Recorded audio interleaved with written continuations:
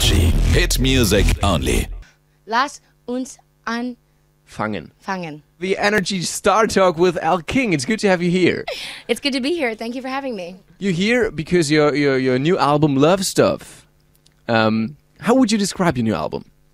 I think my album Love Stuff is a really good introduction to who I am as a singer, as a songwriter, and as a person. It has to do with the main things in my life, which is boys and booze. So it's just a lot of fun songs. It kind of is a roller coaster of a ride and of a record. So I don't know. I just hope that people like it in Germany. And we do. We love your single, X's and O's, and it's so loud. You sing it so loud, but still your voice seems to be so clear. How do you do that? Well, usually I drink a lot, but I don't know. Alcohol? Yeah, alcohol. Yeah, not just tea.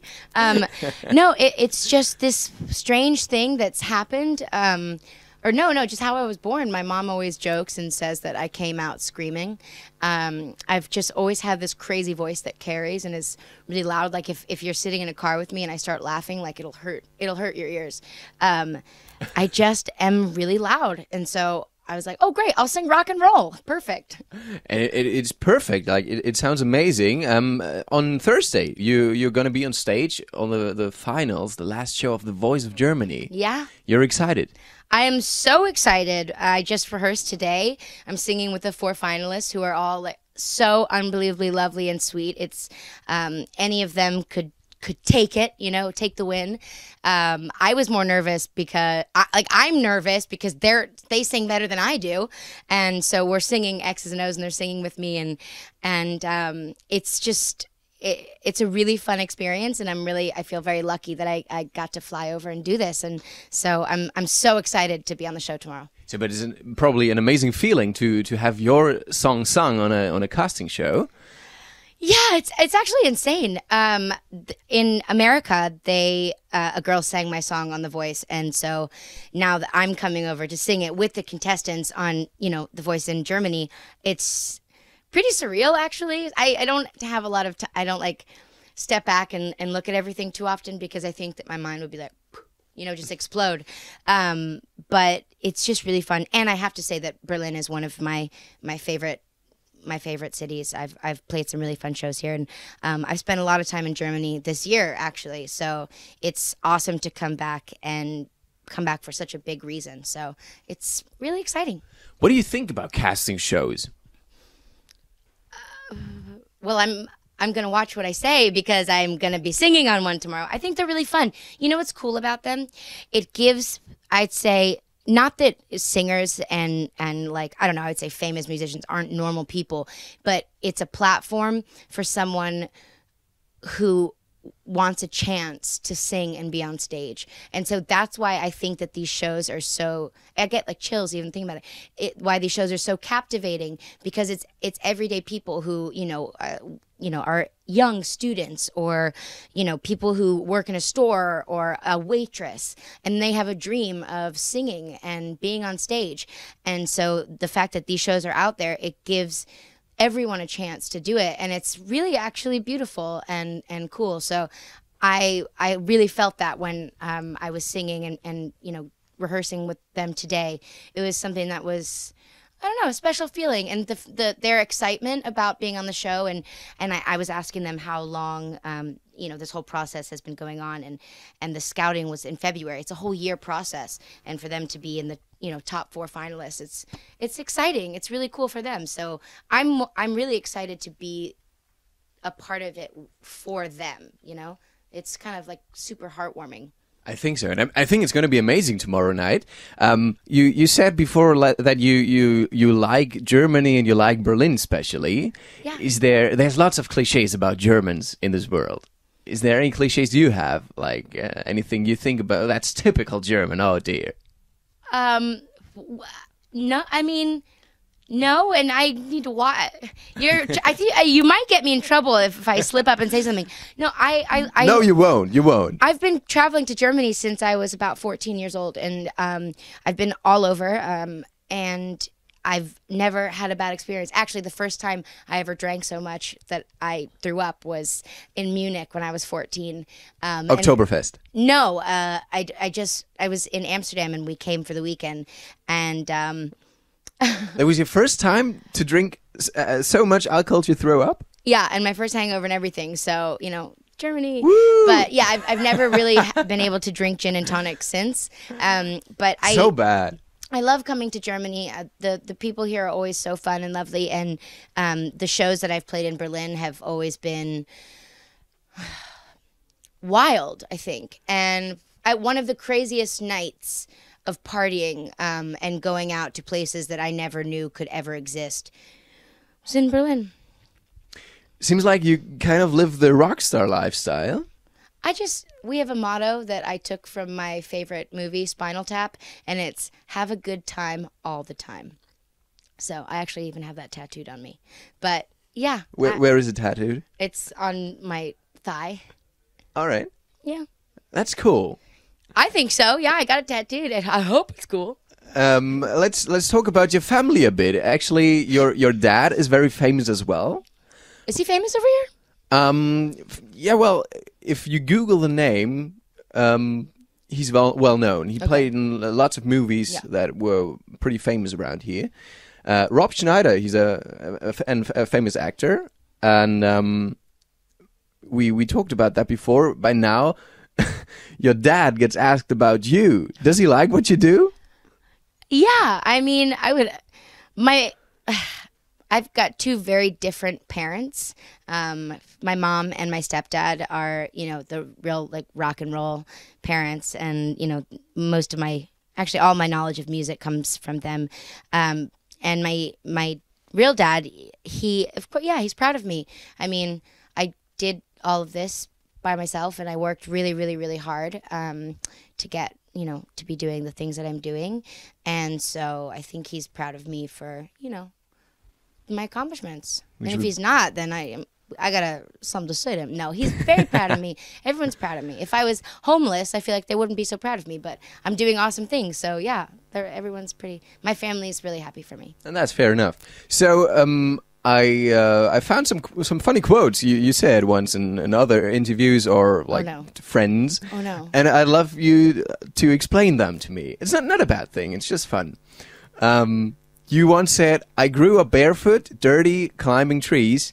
It made me appreciate things more." What do you mean with that? I hate wearing shoes. But you wear shoes, obviously. You can just take them off if you want to. No, well now I'm like always working, and I'm so short, so I like to wear. I call these my David Bowie platforms because they give you like I literally live 12 centimeters plus. Yeah, they're pretty high. Whoa. I'm super short, so I like to try and be eye level with, you know, most people. Yeah, I grew up in Ohio, and I just love to be outdoors. I love to be in the woods. I love to be barefoot. I love climbing trees. I don't know, that's just kind of how I grew up. And I was just like a filthy kid. I liked being in the mud, and that's just kind of stuff you do in Ohio. Have mud kind of an fights Ohio and thing. climb trees. Yeah. Especially interesting for me as a redhead. You once said girls can fall in love with an English redhead. You said that about Ed Sheeran, but you know, I'm a redhead as Ed Sheeran is, so. Now that I hear that back, that I say these things as like jokes. I joke when I'm nervous. And so now I hear it back and it's like, oh my gosh, people are going to think that I'm a bitch. No, I didn't think you were a bitch. But let me just say, every single stage in my life, I've had a best friend that's a redhead. Every single stage of my life. My best friend when I was little, my best friend in middle school, two best friends in high school, my best friend now, my makeup artist, redhead. I love redheads. I was making fun of Ed Sheeran. Why? Because he's a redhead.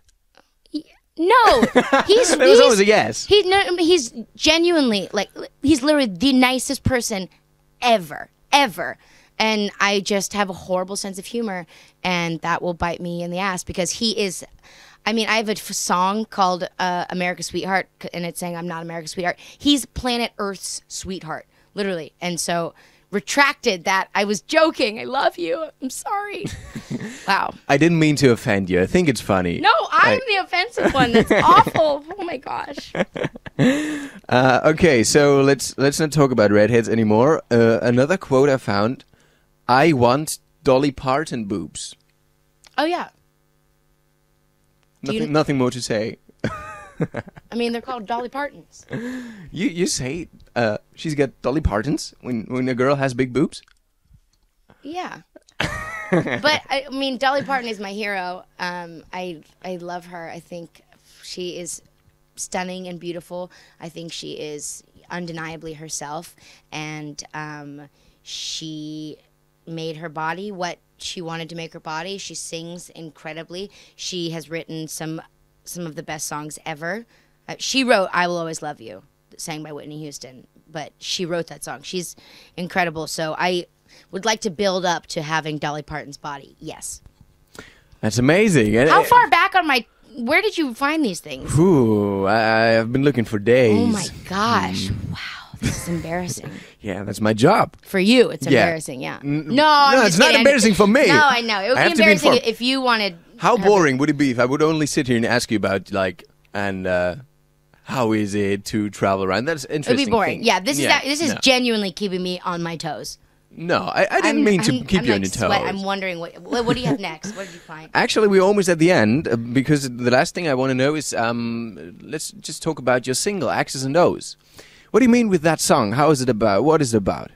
Well, the whole process of this song, how it came about, I was doing a lot of co-writing with different people, and co-writing, it was something that I didn't really want to do, and it's like a blind date. It could, be super awkward, and especially for someone who, like me, who is, my songwriting and the music that I create is very personal, and it comes from a part of me, and so I didn't know if I could, maintain that or hold on to that when I was co-writing with other people. But you find people who it makes music writing, I can't even find my words. You find people who make it fun. And so I found a group of people, very few that I really loved writing with, and one is a man named Dave Bassett, and he helped me find my sound, which nobody really knew what to do.